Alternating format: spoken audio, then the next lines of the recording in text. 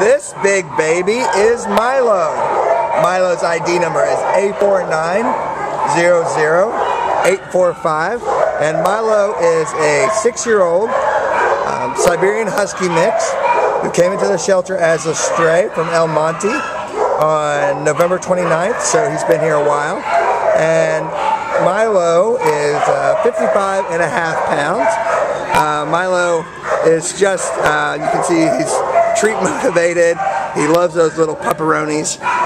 What can you tell us about Milo? I know you spent some time with him. Yeah, he's very overwhelmed here in the shelter, but he's super sweet. There's hello, and he seems interested in other dogs. And because he's so nervous, I haven't been able to really assess like if he knows sit or down or anything else.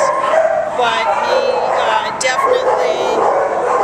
he's definitely good for bonding with his human, as you can see. I've only known him like maybe 10 minutes, and here he is sitting on my lap. So he's going to be checking in with his human for reassurance and for leadership and all that. It just seems like just a really sweet guy who is sensitive and is very overwhelmed being here in the shelter. It's just not definitely not his thing. Yeah, and the very short time that Milo's been out, he seems like he's bonded with you. He was really scared when he came out initially, but in this short time you have been able to bond with them. Huskies as a breed are typically they can be pretty stubborn and aloof, but he seems like he's really people friendly and kind of the exception to the rule of a husky who just wants to be close to people.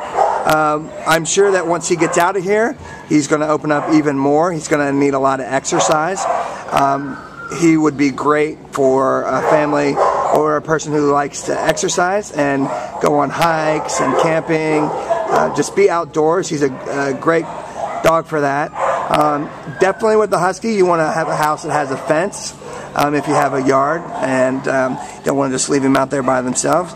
But he seems like a dog that's going to be really great and a really loyal companion, and just someone who's going to really appreciate that you rescued him. He's right here by the sign that says "Be Mine," and definitely there's a home out there that he would just fill full of love. So if you have a home that is perfect for Milo, then come on down to Baldwin Park.